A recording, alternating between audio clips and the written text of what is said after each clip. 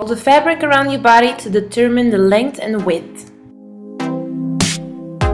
Fold it double on the floor and start cutting at a desired width.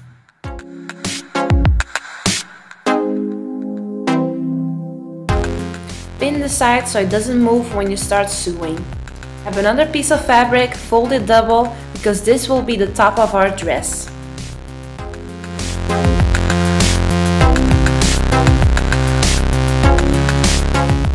Cut this piece and sew both sides of the top and the bottom.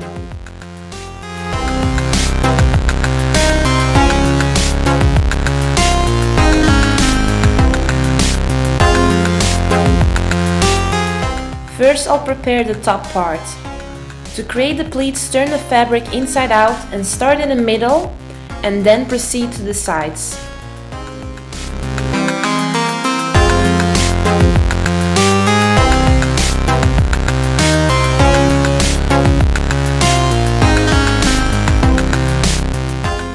Do the same on the back.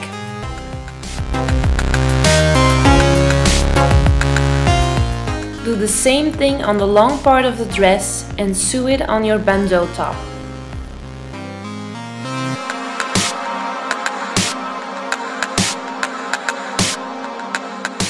Since we want the fabric to stretch with the bandeau top without ripping, a zigzag stitch is necessary.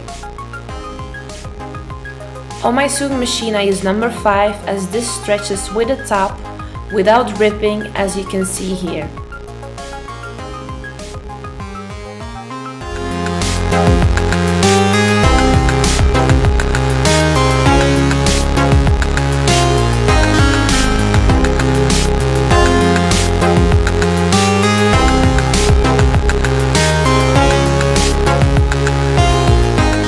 To sew the bottom of the dress, time to place the upper part. Lay it on top and fold the fabric over the top part of your bandeau top. And then pin it down.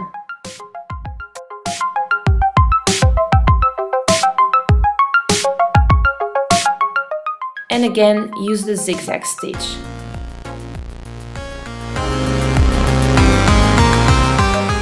Hope you liked it. Make sure you subscribe for more sewing tutorial videos. Wanna know what I sew tomorrow? Make sure you tune in. Thanks for watching.